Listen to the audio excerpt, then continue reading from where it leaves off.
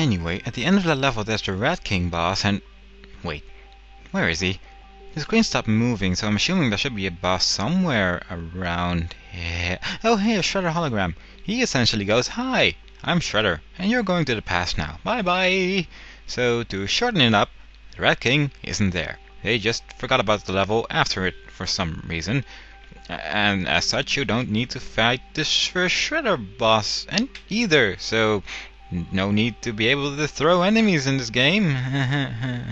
Now you're in the prehistoric level and you fight your way through. Also, the raptors that used to run around at certain points, yeah, they breathe fire now. Sure, why not? And then you reach the boss. Remember that awesome boss they had here, that badass turtle, spikes on his back, had a sword, and beating him was quite a pain because he had a lot more health than the other bosses? Yeah, he's replaced by a blob. A big, fat, muddy blob thing. Which I also shouldn't recommend with Michelangelo or Raphael, since you will get hit when you touch him and you need to be pretty close and you need to hit him at specific times. Yay! And then comes the boat level. The trap floor tile thingies are pretty much impossible to see at this point, especially when you're hitting an enemy and he's being knocked back by your attacks and you walk forward and you get hit by it, and that will happen over and over, and that is so awesome. And you will run into those a lot. Also, the boat that shoots cannonballs from the background, they removed that too. The pirates didn't really feel like shooting anymore. And then you reach the boss, and it's the bosses from the Technodrome, the level they removed. Yeah. So yeah, apparently they replaced Bebop and Rocksteady, I actually remember their names this time, with Taka and Razar, who no one liked anyway. Oh yeah, and they can pretty much just punch. I actually waited for another attack for a while. I actually let him hit me, but he was basically just punching. He wasn't turning me into an ice cube, he wasn't setting me on fire, he was just running around and punching me. And the only thing that was actually still fun about that boss was when you killed him and he turned into a dog. When you tried to punch him, you would still hear the punching noise, but they changed that too. I'm pretty sure this makes me a bad person, but oh well. Anyway, you get that out of the way, you get to the train. The train is pretty much the best level in the game.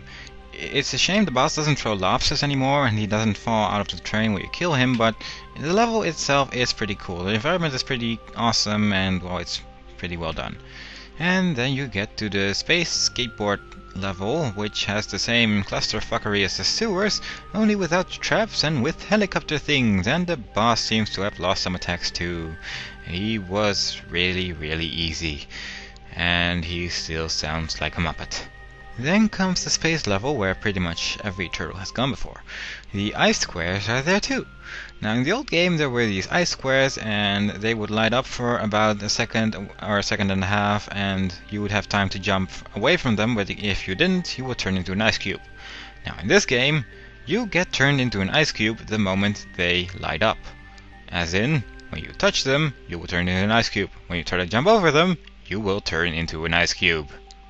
Then you reach the boss, the Krang, again, only this time in a UFO, which can apparently squash you in mid-air.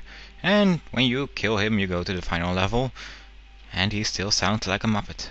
Now in the final level, you see the most epic transformation sequence. Oh, no, wait, it's not there. You then fight Shredder, who, during the first half of his life bar, is just plain evil. He seems to like his super armor, and he basically blocks most of your moves.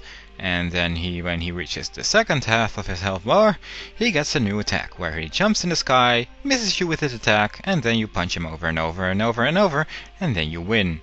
Then there's the ending. The Statue of Liberty gets placed back to its original place, everyone's happy, la-di-da, the boy in the background jumps around for a while, and you unlock Survival Mode, where you get to play the entire game on any single difficulty you want, using only one single life for the entire game.